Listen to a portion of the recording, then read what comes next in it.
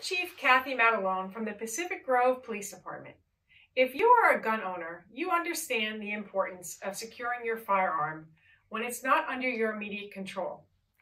Did you know that many guns used in crimes are stolen, and they are primarily stolen from vehicles and homes?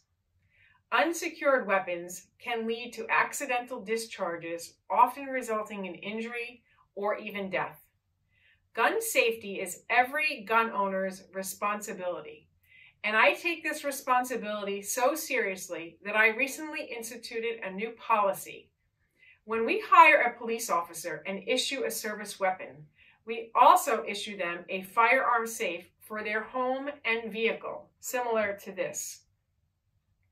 All new officers leave with a safe and instructions on how to use it to keep their firearm secure. If you are a firearm owner, please buy a safe. They're inexpensive and readily available online.